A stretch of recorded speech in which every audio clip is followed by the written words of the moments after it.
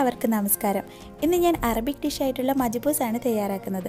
സാധാരണ മജ്ബൂസിൽ എരിവും പുളിയും ഒന്നും ഉണ്ടാവില്ലല്ലോ. അപ്പോൾ നമുക്കിന്ന് കുറച്ച് സ്പൈസി ആയിട്ടുള്ള മജ്ബൂസ് തയ്യാറാക്കാം. ഇനി നമുക്കിതിലേക്ക് എന്തൊക്കെ സാധനങ്ങൾ വേണമെന്ന് നോക്കാം. 3 കപ്പ് ബസ്മതി റൈസാണ് എടുത്തിട്ടുള്ളത്. അത് 15 അല്ലെങ്കിൽ 20 മിനിറ്റ് വെള്ളത്തിൽ കുതിർത്തി ഊറ്റിയെടുത്തിട്ടുള്ളതാണ്. 1 കിലോ ചിക്കൻ എടുത്തിട്ടുണ്ട്. പിന്നെ വേണ്ടത് 3 ഓണിയൻ, 4 പച്ചമുളക്, 1 തക്കാളി, 2 ടേബിൾ സ്പൂൺ ടൊമാറ്റോ സോസ്, കുറച്ച് മല്ലിയില, 2 ടേബിൾ സ്പൂൺ വെളുത്തുള്ളി ഇഞ്ചി പേസ്റ്റ്, 2-3 ഡ്രൈ ലെമൺ, പിന്നെ ചിക്കൻ സ്റ്റോക്ക്, അത് ഓപ്ഷണലാണ്. പിന്നെ വേണ്ടത് പട്ട, ഗ്രാമ്പു, 3 table spoon majboos powder, 1 teaspoon മഞ്ഞൾപ്പൊടി, 1 ടീസ്പൂൺ ഗരം മസാലപ്പൊടി, കുരുമുളകും ഉപ്പും പാകത്തിന്, അതേപോലെ ആവശ്യത്തിന് ഓയിൽ. ഇനി നമുക്കിതെങ്ങനെ ഉണ്ടാക്കുന്നതെന്ന് നോക്കാം. ആദ്യം ഞാനൊരു പാത്രം വെച്ചിട്ടുണ്ട്. അതൊന്ന് ചൂടാവട്ടെ. അത് ചൂടായിട്ട് അതിലേക്ക് 3 ടേബിൾ സ്പൂൺ ഓയിൽ ഒഴിച്ചു കൊടുക്കുക. ഇനി ഇതിലേക്ക് പട്ട, ഗ്രാമ്പു ഇട്ട് കൊടുക്കുന്നുണ്ട്. ഇനി ഇതിനൊന്ന് വഴറ്റിയെടുക്കുക. അതിന് ശേഷം നമുക്ക് സവാള ചേർത്ത് കൊടുക്കാം. ഇനി ഈ സവാള ഒന്ന് വഴറ്റിയെടുക്കുകയാണ് ചെയ്യുന്നത്. സവാള നന്നായിട്ട് വഴറ്റേണ്ട ആവശ്യമില്ലേ. സവാള ഒന്ന് വഴന്ന് വന്നിട്ടുണ്ട്. ഇതിലേക്ക് ഇഞ്ചി വെളുത്തുള്ളി പേസ്റ്റ് ചേർത്ത് കൊടുക്കുന്നുണ്ട്. അത് ചേർത്തിട്ട് ഒന്ന് ഇളക്കി കൊടുക്കുക. ഇനി നമുക്കിതിലേക്ക് പച്ചമുളക് കട്ടൊന്നും ചെയ്യാതെ ചേർത്ത് കൊടുക്കുകയാണ് ചെയ്യുന്നത്. പച്ചമുളക് ചേർത്തതിന് ശേഷം അതൊന്നുകൂടി വഴറ്റിയിട്ട് അതിലേക്ക് ചിക്കൻ സ്റ്റോക്ക് ചേർത്ത് കൊടുക്കുന്നുണ്ട്. അപ്പോൾ ചിക്കൻ സ്റ്റോക്ക് ഇല്ല എങ്കിൽ ചേർക്കേണ്ട, അത് ഓപ്ഷണലാണ്. അപ്പോൾ അതെല്ലാം കൂടി ഒന്നുകൂടി വഴറ്റുക.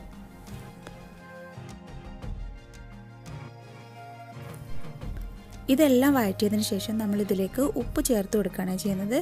ചിക്കൻ സ്റ്റോക്ക് ചേർത്തത് കൊണ്ട് ഉപ്പ് കുറച്ച് ചേർത്ത് കൊടുത്താൽ മതിയേ. അപ്പോൾ ഉപ്പെല്ലാം ആവശ്യത്തിന് ചേർത്ത് കൊടുത്തിട്ടുണ്ട്. ഇനി ഇതൊന്ന് എല്ലാം കൂടി ഒന്ന് മിക്സ് ആക്കി എടുക്കുന്നുണ്ട്. എല്ലാം മിക്സ് ആക്കിയതിന് ശേഷം നമുക്കിതിലേക്ക് തക്കാളി ചേർത്ത് കൊടുക്കാം. അപ്പോൾ ഇതിലേക്ക് തക്കാളിയൊക്കെ ചേർത്ത് നന്നായിട്ട് വഴറ്റിയിട്ടുണ്ട്. ഇനി ഇതിലേക്ക് നമ്മൾ ഡ്രൈ ലെമൺ ചേർക്കുകയാണ് ചെയ്യുന്നത്. ഡ്രൈ ലെമൺ ചേർത്ത് കൊടുക്കുമ്പോൾ നമ്മളൊന്ന് കത്തി ഉപയോഗിച്ച് ഒന്ന് ഹോൾ ഇട്ട് കൊടുക്കുന്നുണ്ട് കേട്ടോ. അതിൻ്റെ ഉള്ളിലേക്കൊക്കെ ഒന്ന് പിടിക്കാൻ വേണ്ടിയിട്ടാണ്. അങ്ങനെ 2-3 ഹോൾ ഇട്ട് കൊടുക്കുക.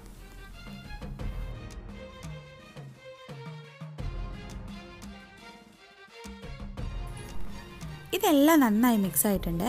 ഇനി നമുക്കിതിലേക്ക് ടൊമാറ്റോ സോസ് എടുത്ത് വെച്ചിട്ടുണ്ടായിരുന്നല്ലോ, അതും കൂടി ചേർത്ത് കൊടുക്കുക.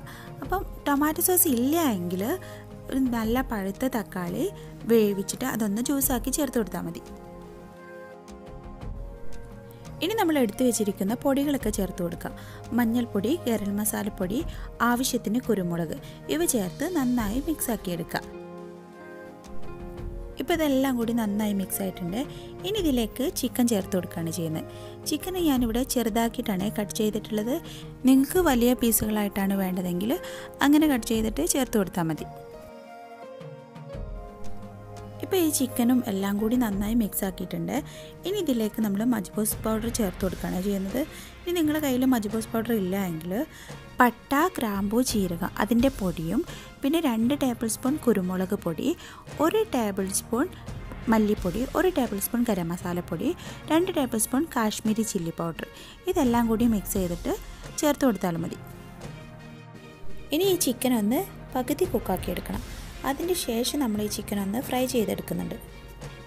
അപ്പോൾ നമുക്കിതൊന്ന് മീഡിയം ഫ്ലെയിമിലാക്കി ചിക്കൻ ഒന്ന് പകുതി കുക്കാക്കി എടുക്കാം. ഇപ്പോൾ ദാ ചിക്കനൊക്കെ ഒന്ന് കുക്കായിട്ടുണ്ട്. ഇനി നമുക്ക് ഈ ചിക്കനൊക്കെ ഒന്ന് മാറ്റി വെക്കണം.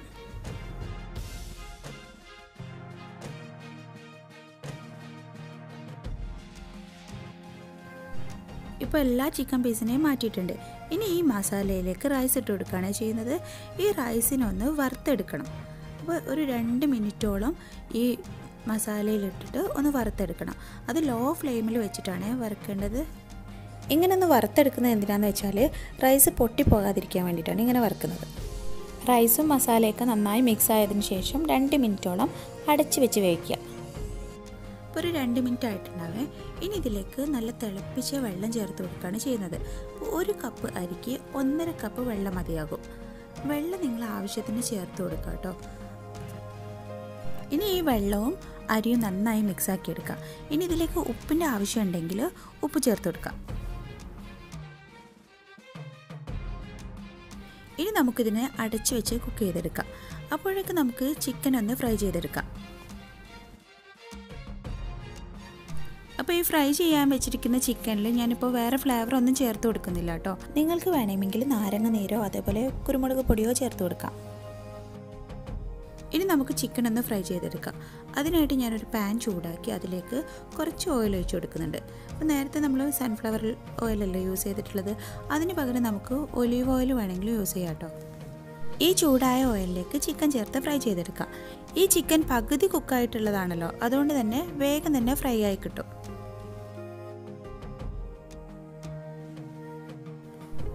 അപ്പോൾ ഇതാ ചിക്കനൊക്കെ ഫ്രൈ ആയിട്ടുണ്ട്. ഇനി ഇതൊന്ന് മാറ്റിയിട്ട് ഇതേപോലെ തന്നെ ബാക്കിയുള്ളതും കൂടി ഫ്രൈ ചെയ്തെടുക്കാം.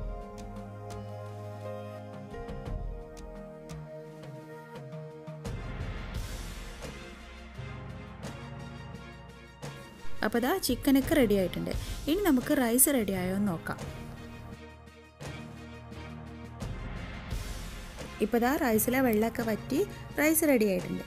ഇനി നമുക്കിതൊന്ന് ഇളക്കി കൊടുക്കുക. അപ്പോൾ നമ്മൾ ഫ്ലെയിമൊക്കെ ഓഫ് ചെയ്ത് കൊടുത്തിട്ടുണ്ട്.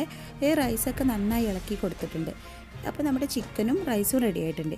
ഇനി ഈ റൈസിലേക്ക് നേരത്തെ എടുത്ത് വെച്ചിരിക്കുന്ന മല്ലിയില ചേർത്ത് കൊടുക്കുക.